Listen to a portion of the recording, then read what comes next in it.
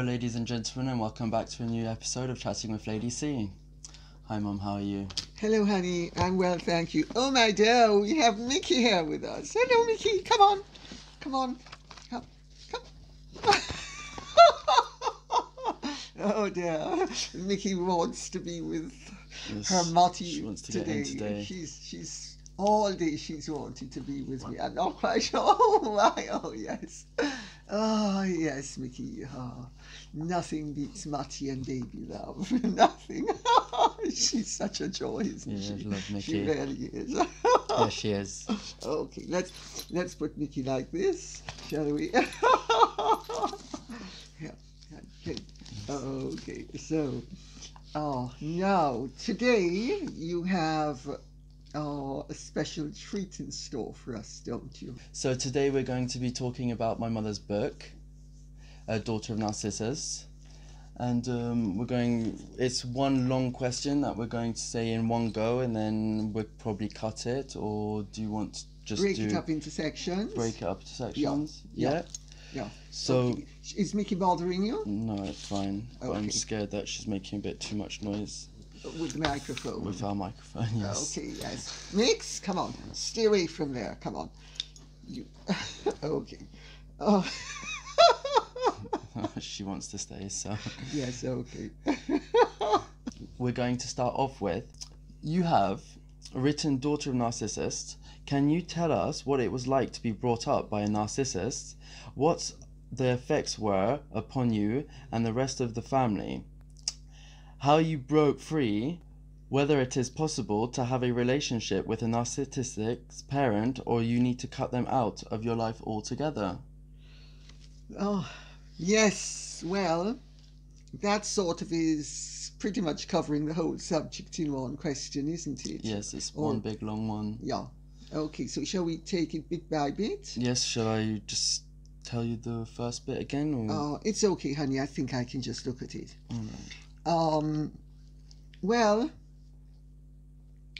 I'm sure that many people who are listening because they suspect or know that they have narcissistic parents, or that they have narcissistic friends, relations, children, whatever. It's very difficult. Well, it was difficult for me when I was growing up to spot that Mummy was a narcissist, because in those days people didn't really know about narcissism the way they do now. I would recommend to anybody who's interested in the subject that they go onto the internet and avail themselves of the considerable body of knowledge that is out there from various psychiatrists, psychotherapists, psychologists who have been doing videos and YouTube things and addressing the issue in a way that, thanks to the internet, makes the subject very accessible. When I wrote Daughter of Narcissus, which I forget when I wrote it, let me see when I wrote it. I wrote it in 2009, so I would have written it in 2008 into 2009. When I wrote Daughter of Narcissus, the internet wasn't quite what it is now, and the subject was pretty much buried, and very few people had actually written on the subject and who had survived it wholly. That's why Erica Freeman suggested to me that I write the book, and it took some convincing for me to write it, but anyway I wrote it, and I got your aunt's permission to write it. And I don't think I knew that Mummy was a narcissist until really very late in the game. It just wasn't a word that cropped up the way everybody now thinks, is very aware of narcissism. But in those days people weren't, but everybody definitely knew that there was something wrong with her, and that there had been something wrong with her all along. So first of all, if you can if you don't know that somebody's narcissistic, it's a very difficult situation for you to be in, because you know something's wrong, but you can't put your finger on it. So that's where knowledge is helpful, and that's where knowledge liberates you. And that's why I'm delighted that there's so much out there on the subject now, which there wasn't even when I wrote the book 12 years ago, 11 years ago. It's very difficult to be brought up by a narcissist, because narcissism is a lot of very healthy qualities taken to such an extreme that it becomes very unhealthy. What do I mean by that? For instance, narcissistic people are very self-centered, but you need to have a certain amount of self-centeredness to be productive, to have good ego structure. You need to like yourself to be a very productive, positive, healthy person. But they take everything too far. Now, there are people who are on the narcissistic spectrum who are not narcissists. And very successful people usually exhibit more traits of narcissism than less successful people.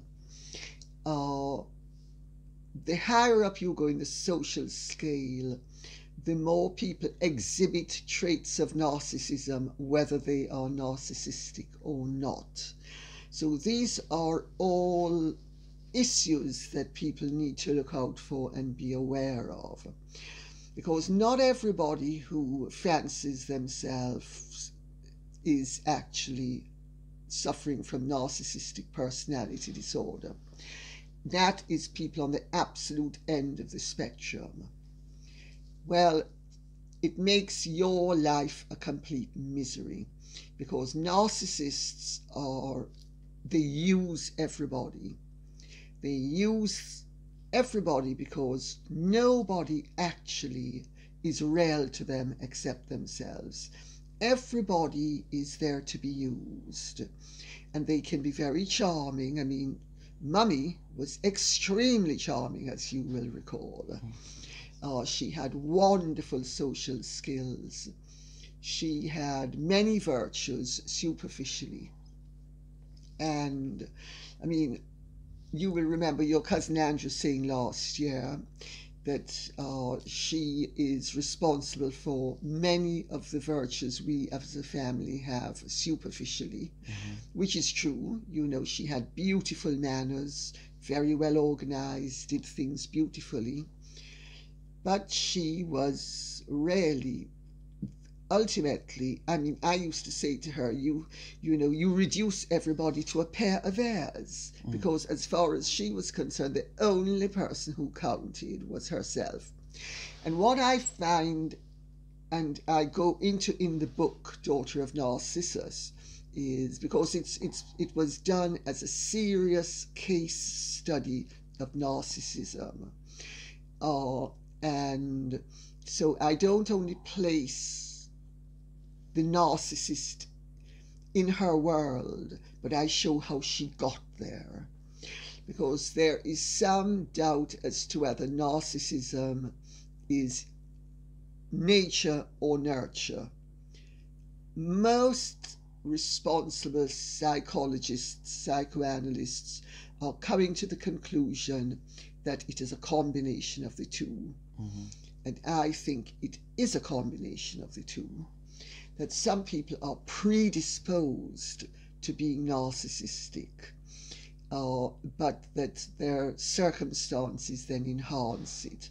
And I try to show in Daughter of Narcissus how Mummy's circumstances and my grandparents' circumstances encouraged her to become the rampant narcissist that she was. Narcissists create an awful lot of suffering for everybody who is within their orbit. They are especially good at playing their life partner.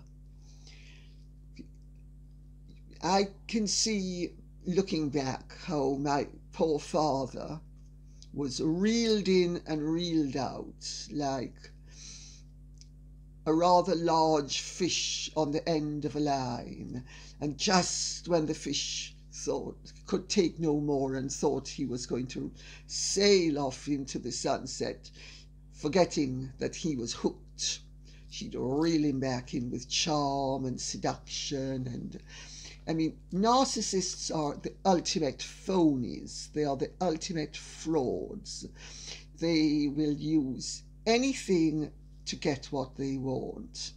And basically, what they want is to be the center of attention at all times, to be adored and worshipped and praised and admired for doing absolutely nothing except existing. And they will use every trick in the book to achieve it. They negate every human being. So you end up feeling that you do not exist, because as far as they're concerned, you don't exist. It took me years to figure out what was going on, because of course, when we were growing up, first of all, nobody thought or spoke in terms of narcissism.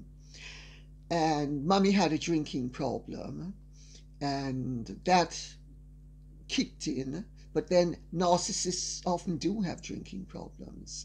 They often also have drug problems, because they love being euphoric if they are inclined to be euphoric.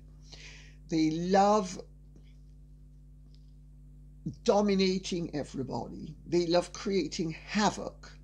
You know, you find yourself in a conversation with them that everything is going along perfectly pleasantly, and then all of a sudden it's derailed and you're in the middle of an argument and you, how the hell did I get there? You know, and I mean, I used to try my utmost not to get sucked into arguments.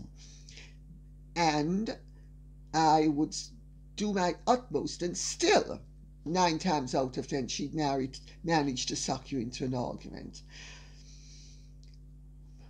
They are awful people to have to deal with, because rarely you are just fodder. You're not a human being to them. Nobody is a human being to a narcissist except him or herself. Everybody else is somebody to be used, exploited, abused, and sometimes you'll think everything is going along brilliantly.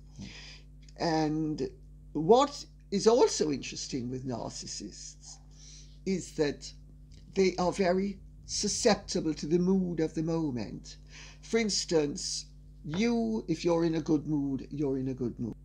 If I'm in a good mood, I'm in a good mood. And usually I am in a good mood, you will admit. Yes. Unless, of course, something happens, in which case I respond to what has happened. And so that is an acknowledgement of reality. But my natural default position is to be in a good mood, as is yours. Yes. Well, a narcissist's mood is variable in a way that a healthy person's is not, because they are basically empty. They basically are waking up on a daily basis and trying to fill that void.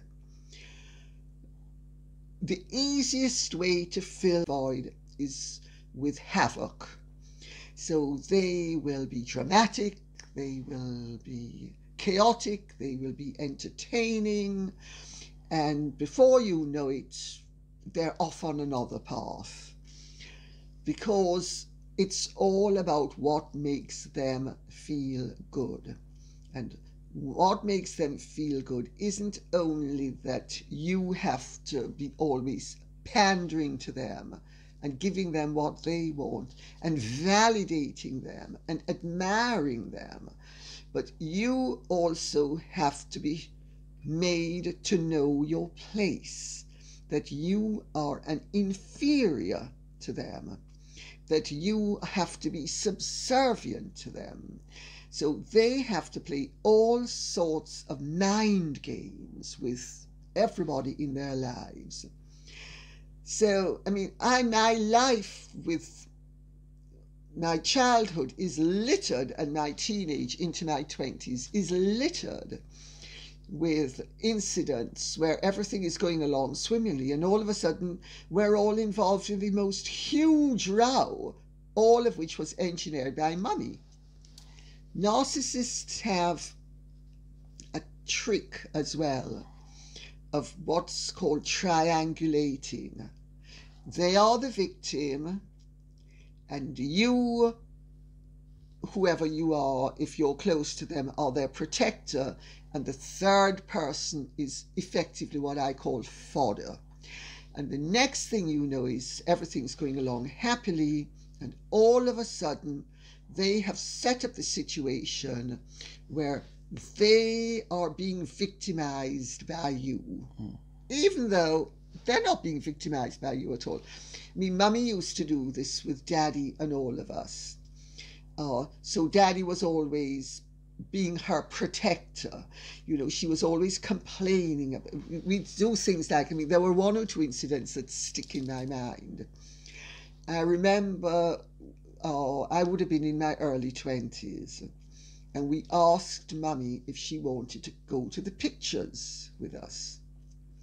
Because, of course, mummy never had anything to do except sit down all day and drink and create havoc. And we asked her, we were going to go to the movies, and we asked her if she'd like to come with us. No, she said, I'm not interested. When I got home, how is it that you left your mother alone? I mean, my mother was 43 years old, I was 21, but of course we had to babysit her as well. She could never be left alone. How is it that you left your mother alone? I said, I asked her if she wanted to come with us, and she said no. Well, she felt abandoned, Daddy said. I said, oh, Daddy, we asked her, and I was going out with the Azan cousins. So it was a whole group of us who were going, Daddy's great nephews and great nieces, a whole group of us going out. The same thing happened a few weeks later when we were going crabbing. Now, you've never been crabbing. Crabbing, I can tell you, is great fun. In Jamaica, in crab season, you used to go and thousands, literally tens of thousands of crabs are going, they're migrating from, I forget whether it's the road to the sea or the sea to the bushes, but anyway, wherever. And we'd go and we'd catch crabs and bring them back home and get Owen, who was our head gardener, or Leslie, the under gardener, to do a big pot of salt water and put them in the salt water and just eat the crabs with nothing, just wonderful. So I asked Mummy if she would like to come with us. No. Again, the same thing happened. So she was always causing trouble for us with Daddy. Always. And she also, and this is classical narcissism as well, narcissists, they always have to have an enemy, and they always have to be the victim. And the enemy is the person who is making their lives a misery. The enemy, of course, 20 minutes before could have been their best friend. 20 minutes later, if you haven't stormed off in disgust and it suits them, could become an ally for something else. So they have you on the hop. It's complete chaos emotionally. And it's like an egg beater in your brain, and you end up being, you end up being in a state of whatever next is going to happen. And I remember when I went into therapy, and I think you do need to go into therapy if you've had a narcissistic parent, because I don't think it's possible for you to work it through without being in therapy. I don't think it's fair on friends that one would impose one's burdens upon one's friends to that extent. So I went into therapy, and I had a wonderful therapist who I've mentioned before called Basil Panzer, who was wonderful, absolutely wonderful man. And he got the whole picture very well, and he knew exactly what to do to sort of relieve the pain and the pressure of dealing with somebody like that. But narcissists also play Peter off against Paul within the family situation. And with Mummy, she hated Mickey. According to her, she told me this when we were in New York, when she was checking me into school, that she'd hated Mickey from before he was born, because she had discovered that Daddy had a mistress. Well, Daddy had loads of mistresses, as did all of the men of that era and that background, and I have to tell you, I didn't see it disturbing her unduly, and I don't think she loved him at all. And she was quite clear about the fact that it was not going to affect her position as wife, and therefore, but Mummy would have grabbed at any straw to try to make out that she was a martyr and a victim, even when she wasn't. And also it was an excuse, and that was her excuse for hating Mickey from before he was born. This is what she told me. And I thought, I'm 18 years old, and I'm thinking, why on earth is Mummy telling me such an awful thing? I mean, too much information. But of course it was to make you feel sorry for her, because she was the one who was suffering. Well, excuse me, I had 18 years of Mummy abusing Mickey, to the extent that he spent half his life down at my grandmother's or at my aunt's house, seeking refuge from Mummy's abuse. But that's the sort of thing, and she'd set Daddy up against us in other ways as well. She was very mischievous, and narcissists are mischievous. They play Peter off against Paul. They create havoc, because basically what they are doing is creating drama and excitement. They are the playwright, the director, the producer, and the star of the show. And the name of the game is that they are empty, and they are filling their lives with drama. As psychiatrists and psychologists will tell you, that narcissists want admiration above all else. I don't agree with that. I think they want to be deified. I think that's completely different. They want to be worshipped. They want to negate everybody so that they are supreme beings. That's not the same thing as wanting admiration. There are parallels to it, but because if you tell a narcissist how wonderful they are, and you can do it, take it from me, 20 minutes later they're still sucking you in to some abuse, because they don't want only admiration. What they want is everybody filling up their empty vessel, and everybody being used to stuff them and their emptiness full, while at the same time you are subservient to them. they're very, very deeply disturbed people, and they create havoc. And they're very cruel. I mean, Mummy was a real sadist, but people often didn't know it because she could be so charming, but she could play the narcissist head games, and it's all in the book, you know. So now, what is another part of the question? Oh, first of all, before you answer, do you think that's interesting? Yes, I think it is. Do you? I think it's just a normal day person nowadays, to be honest. Just sounds like anybody could be like, anybody's like that today. Do you think so? Yeah. God, I hope not. Because they probably should call it a different name now. Normal person. Really? Yeah. You think people are so self-centered and exploitative and using other people for their own benefit? Yes. You do? Well, yes. Who doesn't nowadays? No. Of course, anybody would do it, and you could say it yourself, like anybody would use anybody to get it their own way.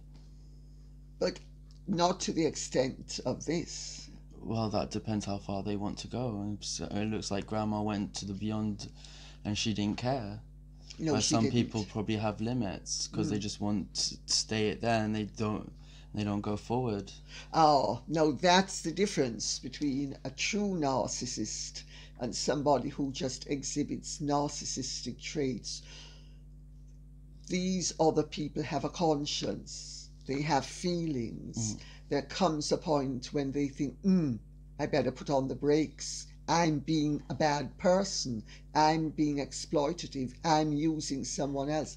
I've crossed over an invisible line. So they pull themselves back. Yes. And that's more the human condition. I mean, you know, there are 2 degrees. There are, on the one hand, there are absolute narcissists, and on the other hand, there are absolute empaths. So there are people who are basically takers and people who are basically givers. And then there's a whole lot in between. It's also like the argument bit. Like a lot of people argue to play the victim as well nowadays, I would say. Yes.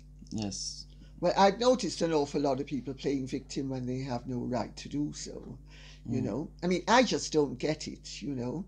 I really don't get it. I think it's such an ignoble, invidious position to try to adopt. Far better to play on your strengths and play on the strengths of others, you know. But I do know we live in a world where victimhood has been revered, and you know, everybody, or to put it another way, everybody's a victim, and therefore I like critics are like just being a victim basically. They didn't like it because one bad thing happened to them. It's like I was reading a comment, they were saying we've been coming here for ages, and one bad thing happened, and now it's like they wrote a comment like, don't go, it's the most horrible place. It's like, out of all those years you've been going, it's been lovely until you had one bad thing. Was this a restaurant? Yes, this would have been a restaurant. So it's just been like you're playing the victim. Just for one thing. One little thing. You see, people need to understand what the purpose of life is. To live and let live and be the best person you can be. And give love and be loving. Also, you know, embrace life. Life is not about perfection. Life is, you need to accept the fact that we can have mistakes. That people do make mistakes. Yeah. Okay, so the next bit I think we should talk about is whether it is possible to have a relationship with a narcissistic parent, or you need to cut them out of your life altogether.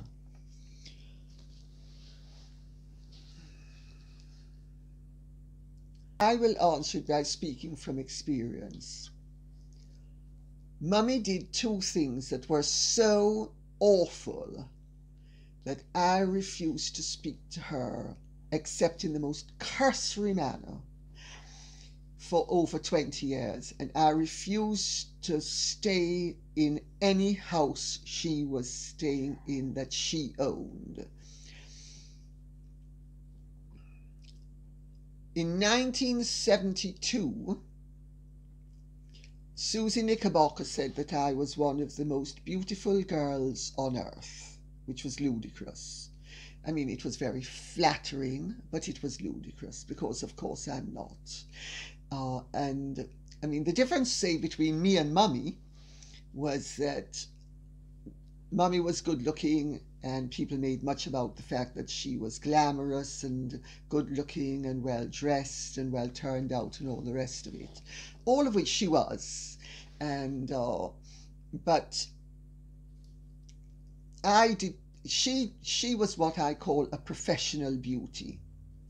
And it was all about vanity and about society and about blah, blah, blah, all the superficial things of life. By then, a lot of people were making very nice sounds about my looks. But I took it with a pinch of salt because I used Mummy as an awful warning of what I should never become. Mm. And I saw that if I went down the professional beauty route, I stood a chance of ending up like Mummy. And already at 21 years old, I knew the one thing I didn't want to be was anything like Mummy. Mm. And anyway, Susie Knickerbocker said this. Granny Auntie was staying with us at the time, which was a miracle because she practically never stayed with us ever because she couldn't stand being around Mummy for any length of time. But for whatever reason, she was staying with us this time. And she came from the hairdresser and she brought news of this article. And she said, oh, Veronica has said this, blah, blah, blah. One of the ladies had brought in this copy of the newspaper. That isn't it lovely? Well, I took it with a pinch of salt. I knew that, it's a gossip column. The Jamaica Tourist Board had said that I was modeling in a show to promote Jamaican designers.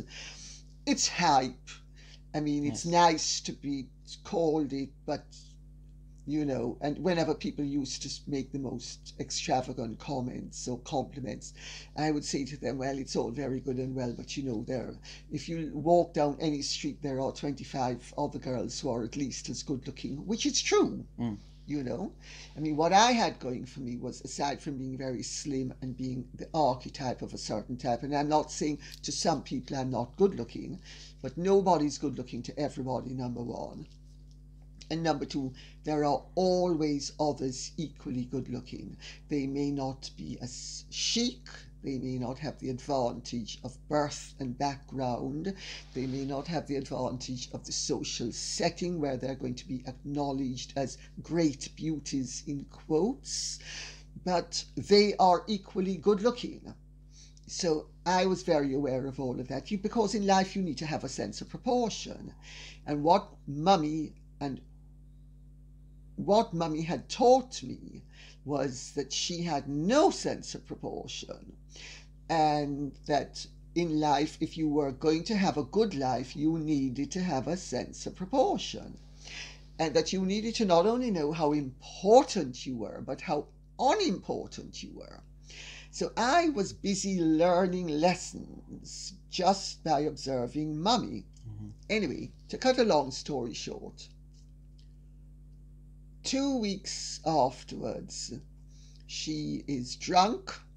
She's made the latest housemaid clean what we called the breakfast porch, but was actually the family dining room. I think I counted at 32 or 36 times. I mean, just tormenting the poor woman just because she had nothing better to do. And she was a sadist. I mean, there are no two ways about it. She was a sadist. And she's tormenting the woman and the woman saying, please, ma'am, can you tell me what I'm doing wrong? You are going to figure it out for yourself. Do it again. And finally, I thought, I can't bear this. And I walked into my bedroom and I started to wash my hair. And then in those days, you had the dryers where you had the big thing over your head. Yes. And so I'm drying my hair now. And I've given up and just cutting myself off from the drama, because there was always some drama going on with Mummy of one sort or another. And she comes into my bedroom, bursts into my bedroom, and I don't even remember what she was saying, and over something to do with the woman. I think I must have said something along the lines of, you know, please, Mummy, can you please just tell her what it is, or something like that. And she bursts into the room, and how dare I interfere with her, and blah, blah, blah, and the maid, and on and on and on. And I just completely ignored her. And the next thing I knew was she tore off the thing off my head with one hand, and with her other hand, which was her right hand, she took the cigarette to stab me in the face with it, and I dodged it.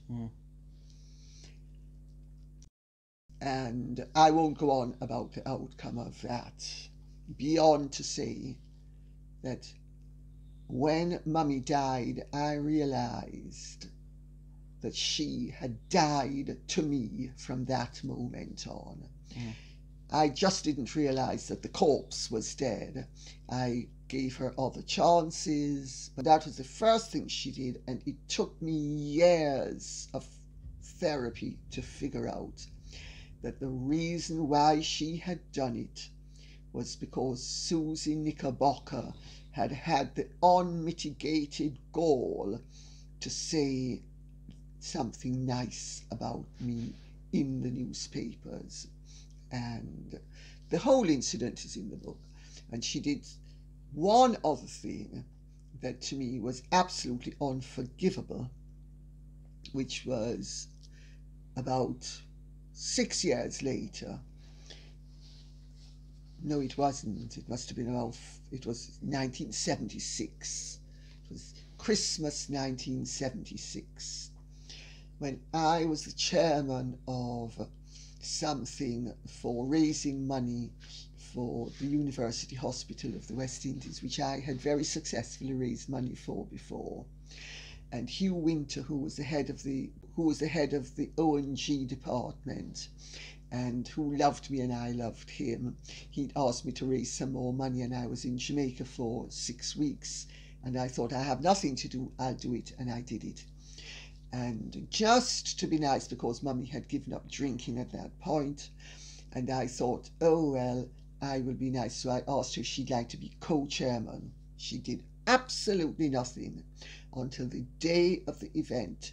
She came back from the bank, and she said to me, oh, I need to speak to you, and called me into her bedroom and said, oh, you know, I've been in the bank and I'm missing my ruby bracelet. I was supposed to be left the ruby bracelet, by the way. She left it to your Aunt Phoebe instead, which is fine by me, because I didn't want it after what happened. So I said, oh, how would I know? I have no access to your bank vault. She said, well, I'm missing it. Are you sure you didn't take it? Knowing that I would explode, which I did. Cookie Kincaid was there at the time.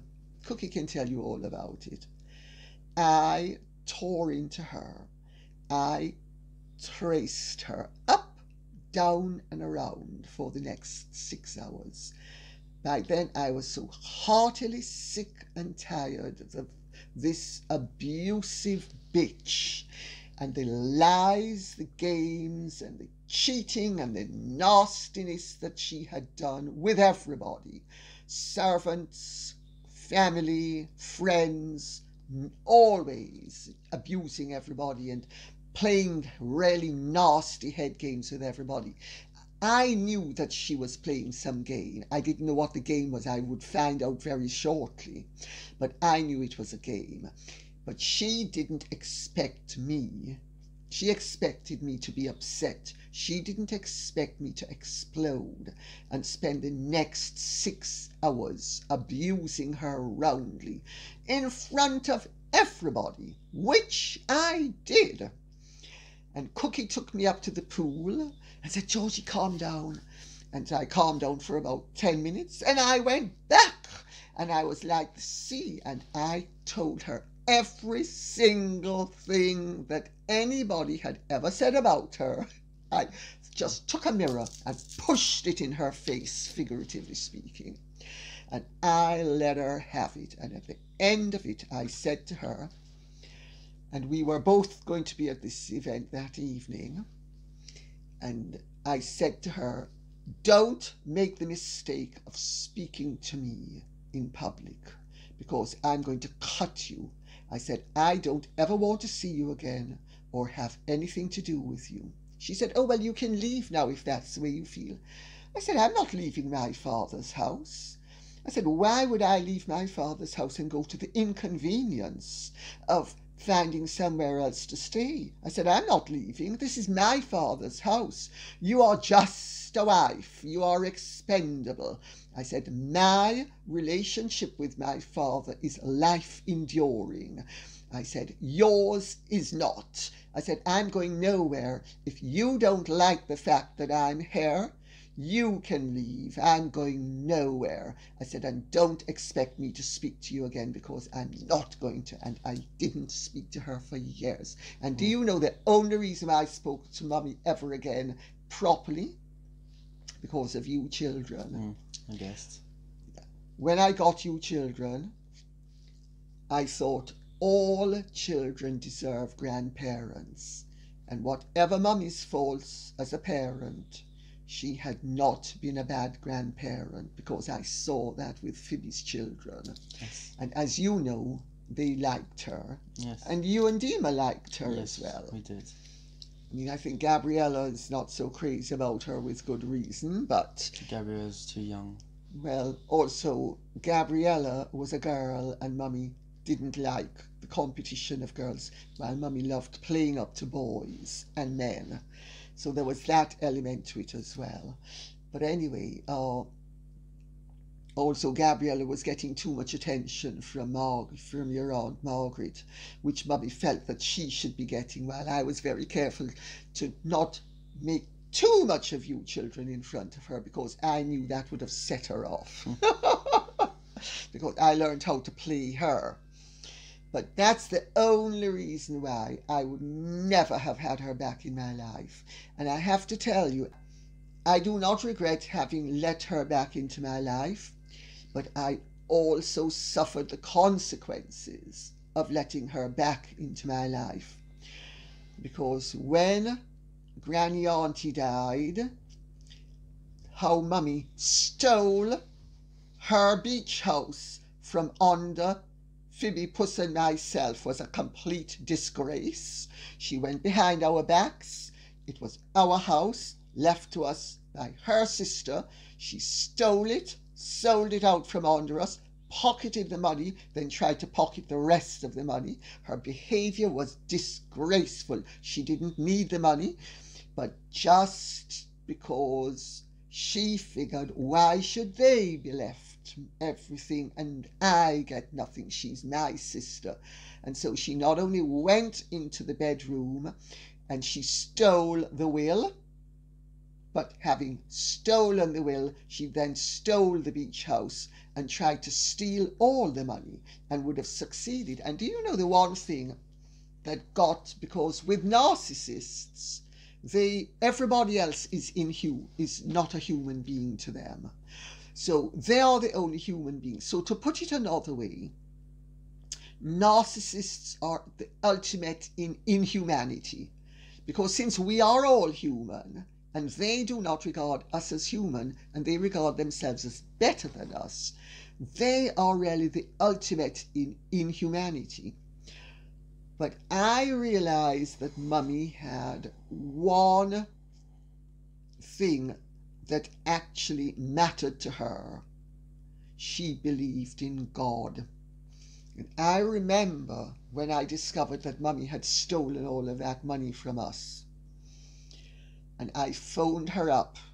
She was living in Cayman. in my house and refusing to pay a proper rent on it, even though I needed the money and she had the money and didn't want to do it. Again, just because she was a power-crazed cow as well, because Mummy had long since gone beyond being charming, where anybody close to her was concerned, because when she was young, she'd use charm. As she got older, it was just the raw exercise of power, which is often a progression with narcissists. And I figured out that the one thing that Mummy respected was God, because she genuinely believed in God. And I phoned her up. And I said to her, I said, how are you going to feel? I said, you are 77 years old. You're going to die soon. I said, because she'd been diagnosed with cirrhosis of the liver. I said, you're going to die soon. I said, you're going to meet your maker. I said, how are you going to explain? And I listed every single member of the family. I said, and after you've lied to them, how are you going to explain to God? I'm not going to have you speak to me like that. I said, well, you have no choice. I just did. I said, that's the question I need you to ask yourself. I said, how are you going to square it with God? I said, because Mummy, I had you pegged for being a bitch and a stinker and a liar, but I never had you pegged for being a common thief. But you are nothing but a common thief. That's what made the difference. She actually, and so finally, after all those years, I had actually found a way to reel her in. And she then, although she took much more of the money than she had any entitlement to, because she had no entitlement to none at all, but I think she kept something like a half for herself and divided up the other half between the three of us. And I thought, God, did I go through all of this to be ripped off by this bitch? Because that's what we used to call her. We used to call her the bitch, and she was a bitch. But she used to proudly say it. I don't know if you remember. Mummy used to say very proudly, "I'm the biggest bitch you'll ever meet, and don't forget it." She was. Do you remember that? No, not at all. But she's right. If she wants to say it, let her say it. She was very proud of being a bitch. But looking back on it, I do not regret having not spoken to Mummy for the 20 years. I mean, once or twice when I saw her, I'd say hello. And very icily, but otherwise I didn't speak to her. No, I actually thought if I continued to interact with Mummy, she was going to destroy me, because she would destroy everybody around her. She was an extremely destructive person, and I saw the only way I could get out from under this tremendous abusiveness was to have nothing to do with her.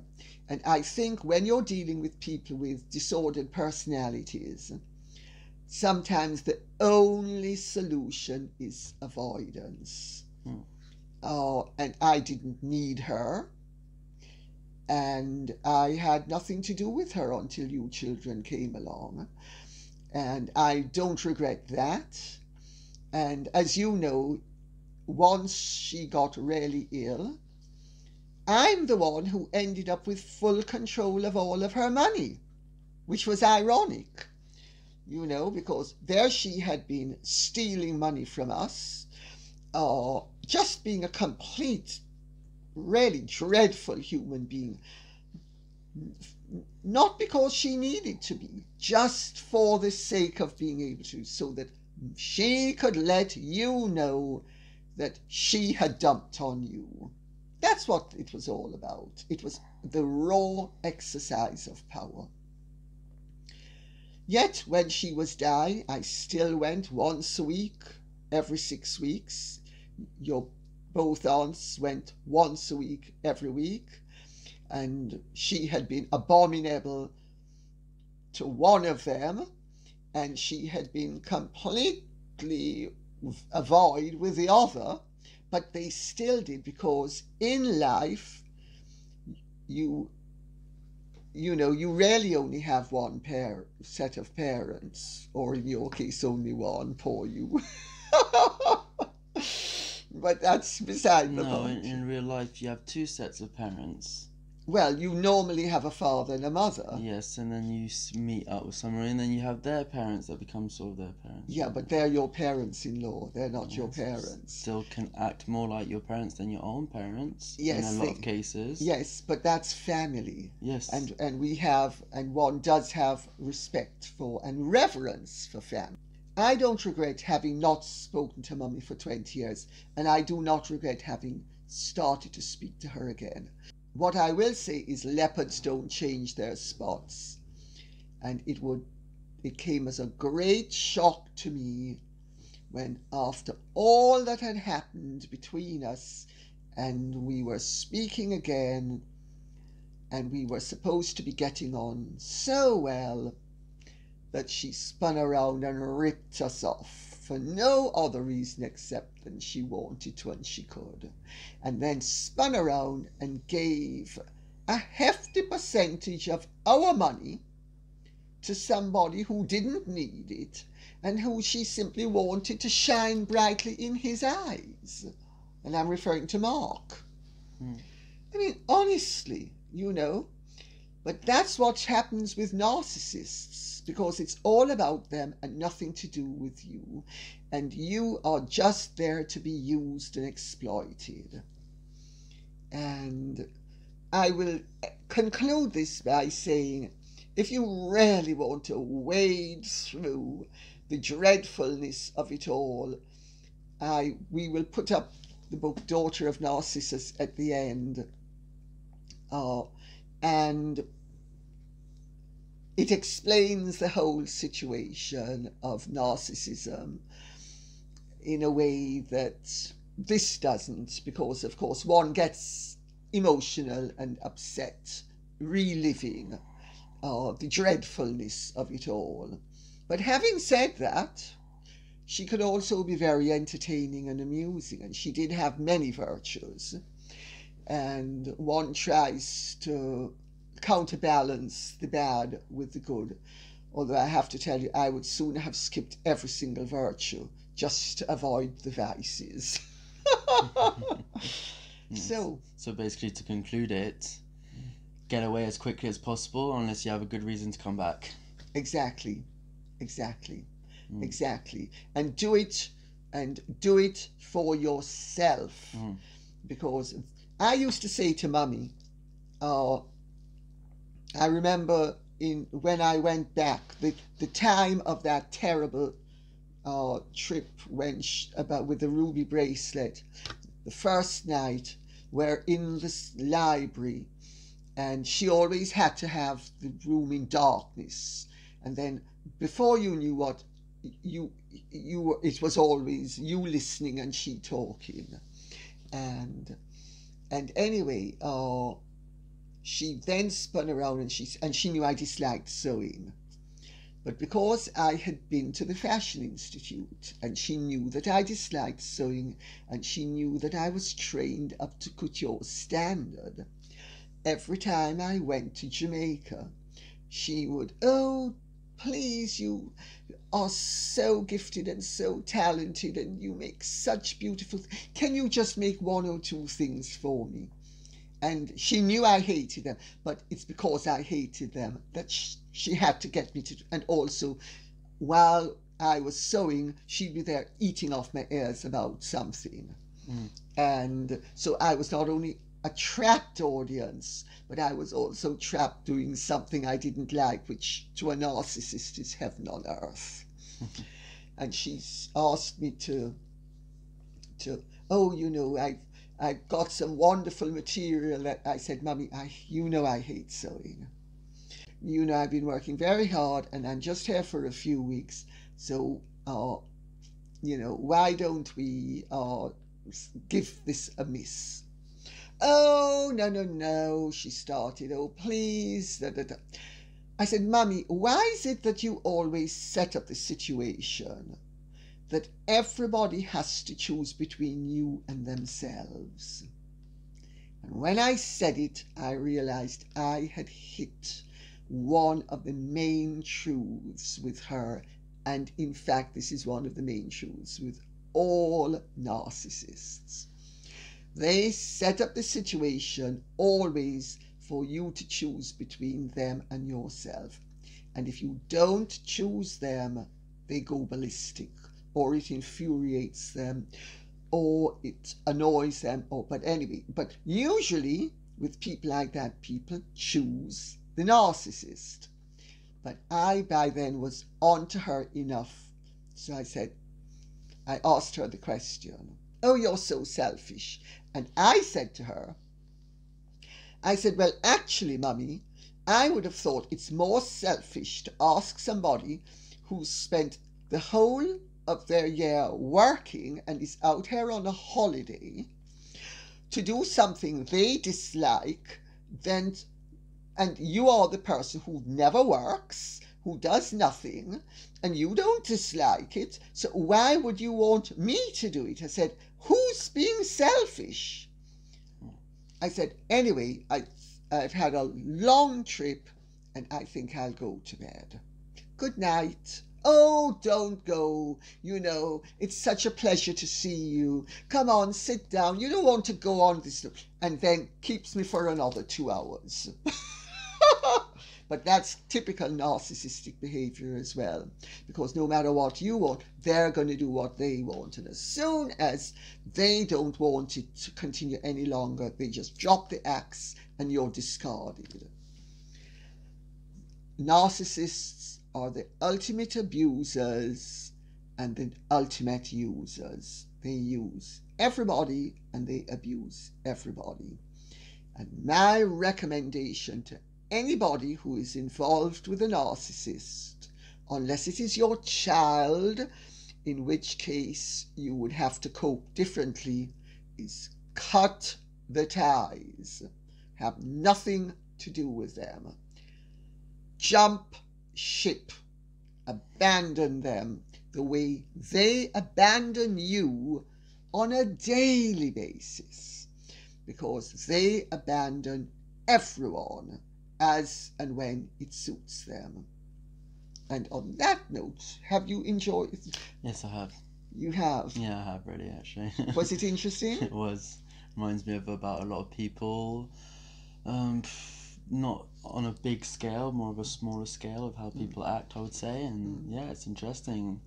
I was actually just wondering there how a narcissist and a narcissist would get along with each other. Well, this is the interesting thing. Every now and then you do have relationships where both parties are narcissists, because of course what narcissists do is they put their best foot forward. And they dupe people into thinking that they are nicer than they are. You know, the charm of the narcissist. They understand that charm often works. I mean, I saw it with your grandmother, even when she was dying towards the end of it. I thought, wow, you know, she's really good at this. You know, when she wanted to turn on the charm and the need and this. And I used to think, because I could see through her, but I thought, wow, she's really good at this. No wonder people like my poor father was hooked for the whole of his life. You know, no matter every time he tried to escape, he just couldn't escape. Okay. So, yeah. Anyway, thank you, darling. No, it's been a pleasure as always. Thank you. So we hope you enjoyed that episode. For next week, like we said in our previous video, we will be starting with more videos during the week with shorter times based on different subjects, because we've been getting a lot of comments and we want to get in all of that. And if you enjoyed this one, and hit us a like, hit the subscribe button and tell your friends. And I hope you enjoyed it, Mum. Well, enjoy is not a word I would use to describe what I've just gone through, but I think it's hopefully productive and useful for some people and interesting to some people. And if it reaches at least one or two people who are suffering because of what they're going through, there is life after the narcissist. Take it from me, I know what I'm talking about. There is life after the narcissist. You just need to find a way of getting away from them, because narcissistic personality disorder is incurable. It is not curable, and a leopard will not change its spots. And you are dealing with very greedy leopards, and you are dead meat to them. And on that note, Mickey says that she's come to give her Motty kisses. So thank you so much and goodbye. Thank you. Bye-bye. God bless.